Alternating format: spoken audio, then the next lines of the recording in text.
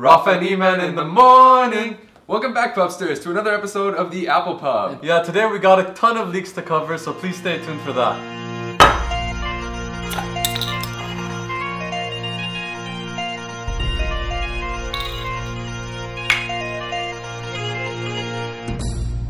So the first story of the day has to do with Intel and Micron making a new type of memory, the first in 25 years. Yes, this memory, it's a non-volatile memory, which means it functions kind of like your hard drive. When you turn off your computer, it still retains data, but it also can replace your digital RAM to an extent.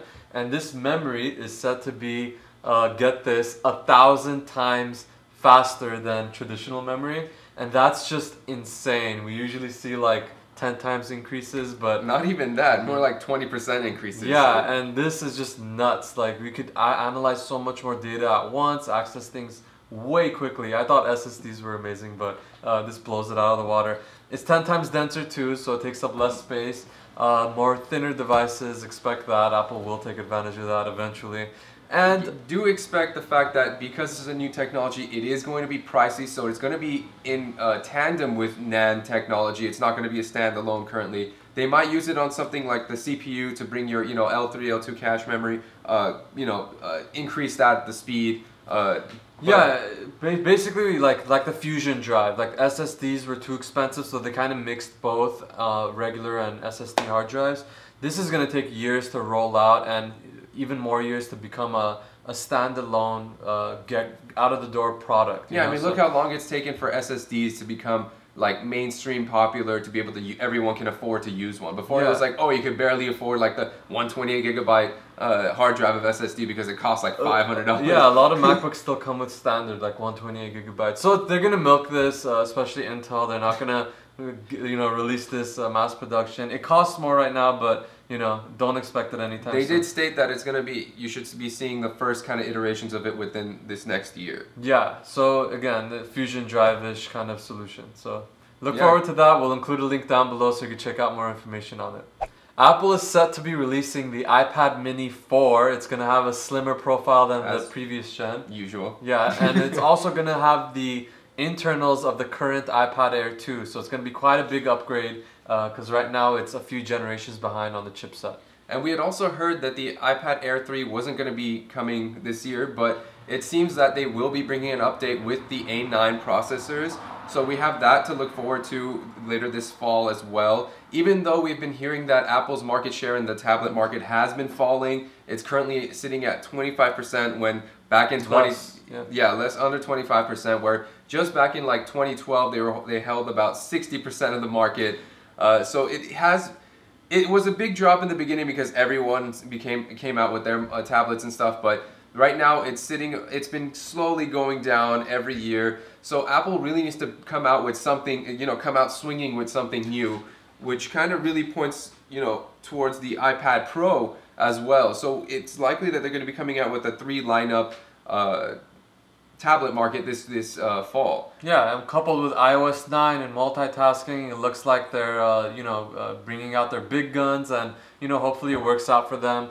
Samsung's been losing sales too, and all the big people, they're gonna lose sales as all these smaller companies with cheaper products are coming out. Yeah, I mean, and especially when tablets are way cheaper when you get it outside of Apple. But yeah, hopefully Apple's strategy works. Yeah, they definitely need to bring out something new, which I'm assuming is going to be, they're going to have all their lineups new, to have the mini going for them, the regular iPad Airs, and the Pro, which is going to be trying to take a chunk out of, Windows Surface lineup. It's definitely going to be the year of the iPad, so we're looking forward to it. Big time. As we had mentioned last week, CarPlay seems to be becoming the norm with certain manufacturers. We had talked about Honda bringing out in their Accord 2016 models, GM thinking about bringing in their models, but it seems that Volkswagen has already started shipping out car models with the CarPlay installed. Yeah, and it's good to hear because mostly we've heard American manufacturers were going to do it. Finally, Honda and the Japanese come into it, and now the German are getting on board as well. So really good to see that. They shipped that out pretty quickly. It's already in dealerships today. So look forward to that, and if you're in the market for a car, definitely check out Volkswagen.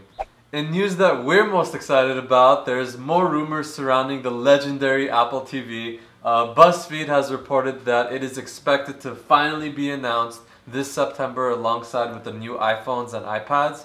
So yeah, we have that to look forward to. Of course, there's still the rumors around that it's going to be including the A8 processor, as well as a new touchpad remote, which is supposed to be much better than the current model's remote. Along with that, it does seem that the Apple TV streaming service will be lagged again because obviously they're just not ready. We were expecting both of these to be launched at WWDC in June, but again, it seems it's postponed to early 2016. They're probably gonna announce it, but not go into the negotiable parts of it, or it'll just be left out completely. I'm still excited. I don't care about the TV service being delayed. The fact that it's slimmer, new remote, Siri enabled, and the big thing, the App Store and developer APIs. This is gonna be the most exciting thing happening with Apple TV in a very long time. Yeah, it hasn't been updated since 2012, I'm sorry. Yeah. So it's going to be a big change for those of us who are still using the Apple TV 3. Again, yeah, I'm really looking forward to it. I'm still kind of sad that the streaming service isn't coming alongside it. I was kind of hoping to get that.